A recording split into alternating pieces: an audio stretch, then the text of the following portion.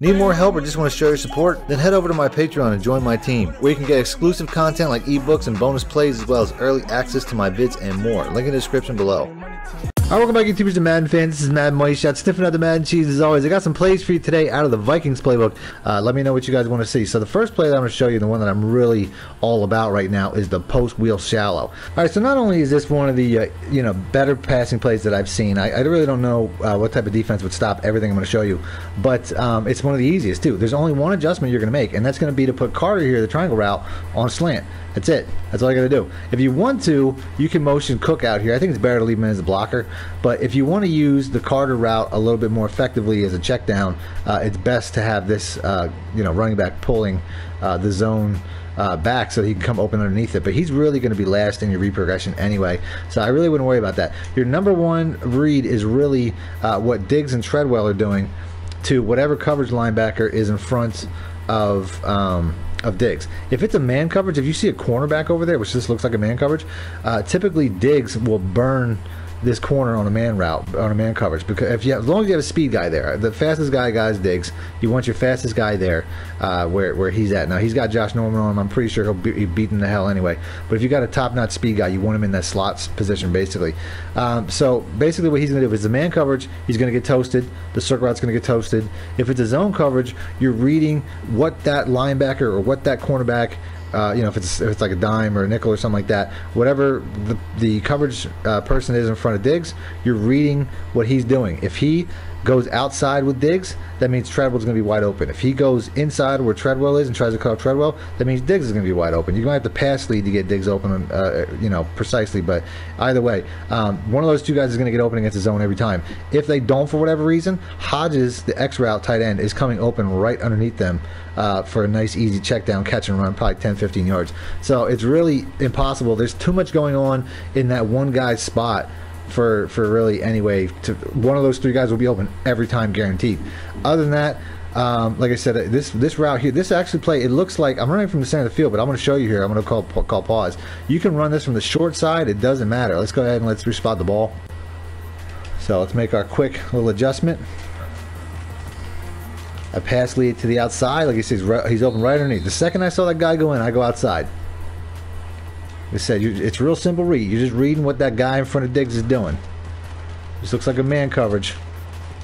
And I'm just bombing it up, lobbing it up, I should say. Make sure you lob that pass. Touchdown. So I'll run this a couple times. I'm going to run this to the open side, too. I don't want to just... Oh, come on, get them burners, Diggs. Get them burners. Man, Norman is doing a pretty good job out there. One of the better cornerbacks in the game, but he's still getting beat. Norman he probably doesn't really have that type of makeup speed. Here we go. We're going to pass lead outside. Tight window. Yeah, Norman's one of the better corners. He doesn't typically have that type of makeup speed, I don't think. And we're going up top to Bradford again. I mean, this is just a great play against man coverage. Touchdown. That's the reason I'm doing this series is the Y curl. So we're going to pick that. We'll go random nickel on defense.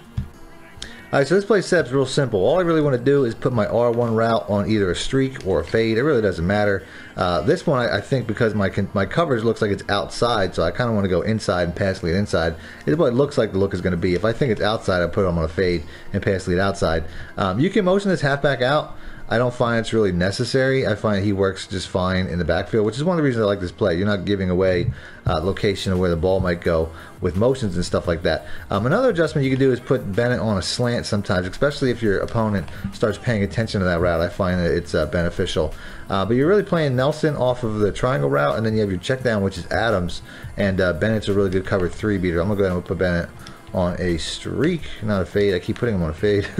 So let's go ahead and let's rock this one time. You can see there, I mean, that's a cover 3, so Bennett's going to be the read pretty much every time. There's two cover 3 beaters here. There's Nelson's a cover 3 beater as well. This looks like another cover 3, so let's see if we can get the Nelson this time. And there's the pass lead. The guy broke on a little bit better than he would on the tight end, though. Doing this recording on a much smaller television. And there we go, it's another cover 3. I'm trying not to just stare at the tight end, but it's just such an easy open play. I'll try to put him on a slant, because like I said, that does help a little bit, but I don't want to be staring his way the entire time. Oh, that's a corner blitz? Let's go. Oh, let's get them. Oh, we got them touchdowns. Let's get them jukes, bruh. Get them jukes, bruh.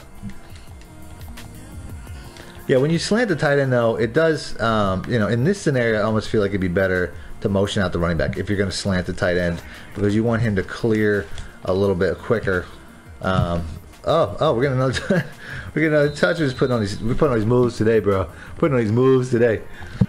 I think an in route and then smart routed is pretty good too for Bennett. That'll do the same thing. This way you don't have to motion out the running back, and you can see how you have. I think that's called a drive concept. I'm not 100% sure about that. So there's a couple different ways. Pretty much every one of my plays, I have a guy that does. You know, he's kind of like a what do you call it? Like a Swiss Army knife. You can kind of do what you want to do. This guy's that guy in this particular play. You see there, they follow the circle. And that just leaves the tight end open. So it's really up to you. So I don't know which one I like best. I actually kind of think that putting Bennett on this type of play has actually been pretty good. It gives you a pretty good multiple read system over the middle. You can see how that drag typically will pull the linebacker because the linebacker has to react short.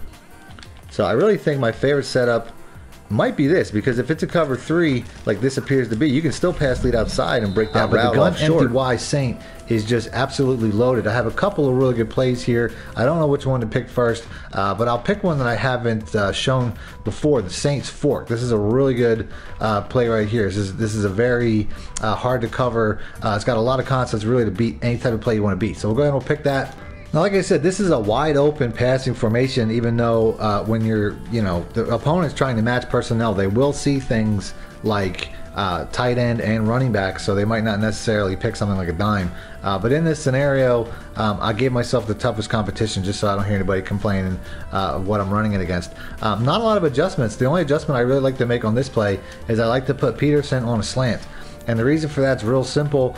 It's kind of a delayed slant. Your user opponent will most likely be covering right to where Fleener and Snead are. They'll probably start off there, and then, you know, Peterson just comes open really simple as an underneath option. Typically, the middle of the field is just going to be wide open because your user's not going to stick around and hang around. Which is, you know, that's probably a good idea for the user. There's no motions on this play. You can't motion anybody, which is really unique because you can in a lot of other plays I'll show you, but this particular one you can't. If there's any other you know, fakes or changes I'd make, if you want this route to be a little bit deeper, you can put this tight end on an out route, and it just creates what's essentially like a corner, a bench switch concept to the one side, which is an option. But ultimately, I think the best way to do it is just put Peterson on a slant. He works really well with Ginn, and then you have Fleener and Snead are working really well with one another. But like I said, if you want something a little bit deeper, putting him on that is a good idea. I'm not a huge fan of this flat. It's not actually a flat route. Flat routes typically stop. He keeps going, which is nice.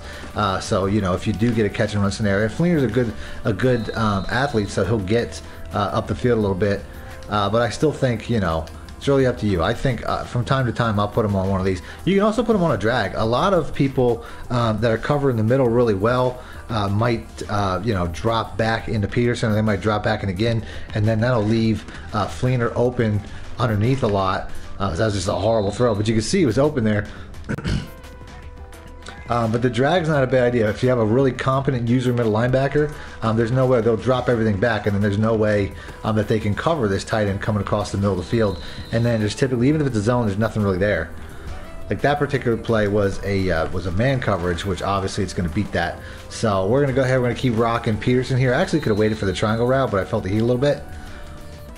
We'll go ahead and we'll try to continue to work some of these routes. This drag route for the tight end is going to get open a lot better, for a much better catch and run across the middle there.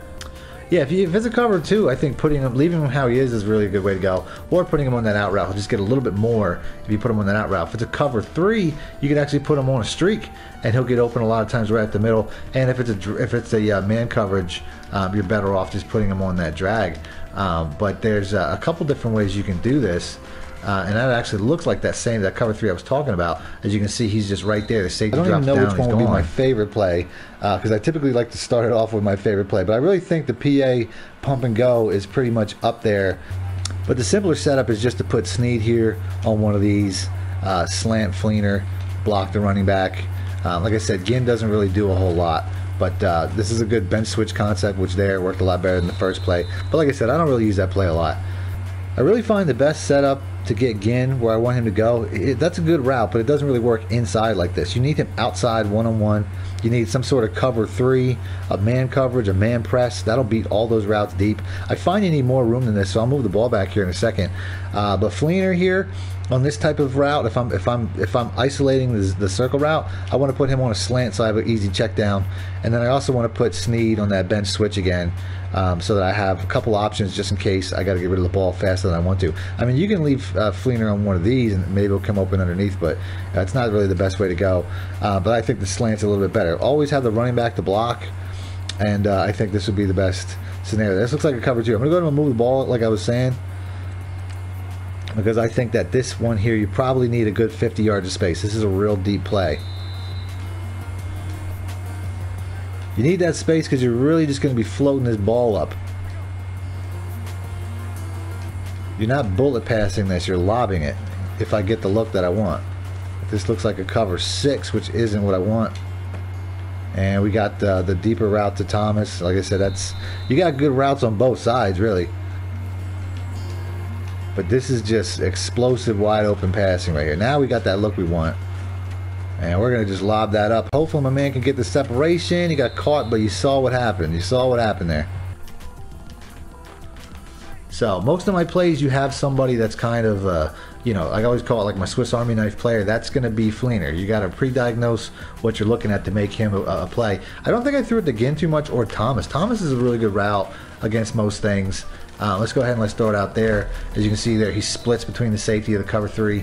Every route in this play is really good. I mean, I'll hit Ted Ginn next, the triangle route, if I get a good look, which there I do. That was a cover 2. He just comes in a little bit late. He takes a little bit while to get open, but he's still a really good play, and you can't disregard him, especially if you're a user. And I'm going to float it up this time. We've got a man coverage. Second he makes that break, he's just a really good man beater. So that guy's game-breaking play. I mean, I think this is just, if you run this a couple times a game, you're just going to pretty much score every time. So there's a really simple trick to it. The first thing I'm going to show you is you want to hit R1 and make sure that your fastest receiver is outside here. If you have, like, this guy here is like a 92 speed. Kenny Stills is pretty fast. There's a lot faster guys out there. If you just put your fastest guy here, I could probably put this I think this Grant guy right here, just Jakeem Grant guy is like a complete speed monster. So I'll put him there and I'll make this play really crack. So let's go ahead. Play itself is the PA boot over, and we'll go ahead and we'll pick that. We'll go ahead and we'll go against random nickel. Now this play right here, I moved the ball back already all the way. You want deep space. I mean, I could run this from like the 90, or I can run this from 10 and throw it 90 yards. That's how crazy this play is. I used to run this just by putting Thomas on a slant, and I still feel that's a pretty good way to run it. He comes open a lot of times, open underneath everything. He didn't catch anything there, and it was a crazy pick animation because Madden's just a jackass. But that's still not the worst way to run it. But the way that you want to run it now is actually all you really want to do is put Parker's route, the triangle route, on a slant, and that's pretty much it right there. You're going to want as much pass coverage as you can get, but you're basically going to just basically rock back until you can lob it up. This is a cover 2, and there's just no coverage there at all. He's wide open for a score. So time is really the issue. Like I said, you just need a little bit of time in the pocket. And we're going to go ahead, we're going to pass lead that. Look at that, just wide open. He's being covered from behind. There's guys outside, but there's nobody around him to stop him. Need a strong arm QB too. You know, that's kind of important. As we're gonna throw this behind everybody. Let's go. He was kind of in the area, almost, bro. So this play here, we'll go ahead and run it once or twice more. But we're gonna go ahead. We're gonna pass lead outside, and we got another easy touchdown. I mean, it's that simple. It's just too easy. Pass leading is kind of important here, though. As you saw, that's what I did there. It was a pass lead. And we're going to wait for him to cross, pass lead outside again. And it's just an easy touchdown. I mean, this is just game broken. Consider this game broken if you didn't already. Alright, so let's go ahead and let's rock this once or twice more. Get a nice, easy cheese. Lob it up, touchdown, as we're pass leading up. And it's just ridiculous. Like I said, this is probably the #1 play EA's got to fix. If you need more help or just want to show your support, then head over to my Patreon and join my team, where you can get exclusive content like ebooks and bonus plays, as well as early access to my vids and more. Link in the description below.